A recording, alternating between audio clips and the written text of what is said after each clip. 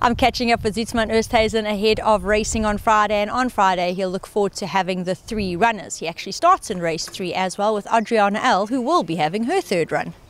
Yeah, she's definitely will improve, although she needs a gas leak after this run.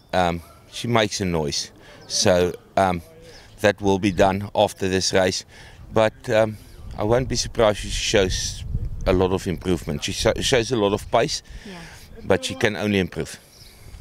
And in race 5, we will see Alado's Pride. He is in super form at the moment and has won both of his last 2 starts. I will say in his last particular, Neervan gave him a beautiful ride and he will be retaining the ride. So, Zietsman, you'll be hoping for hopefully that hat-trick?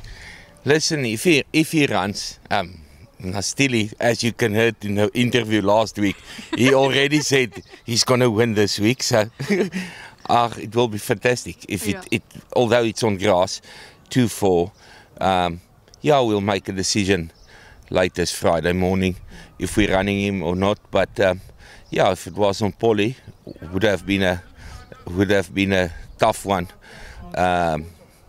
for them, I think. But let's see. But he took the race very well.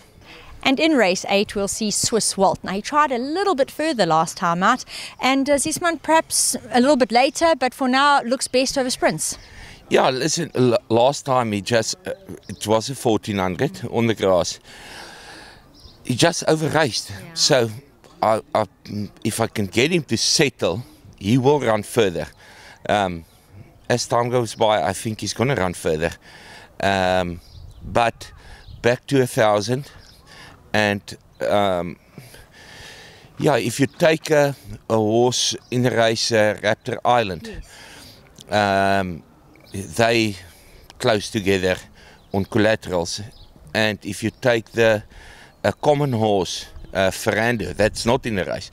If you take him as a line horse through Raptor Island, that is also quite consistent.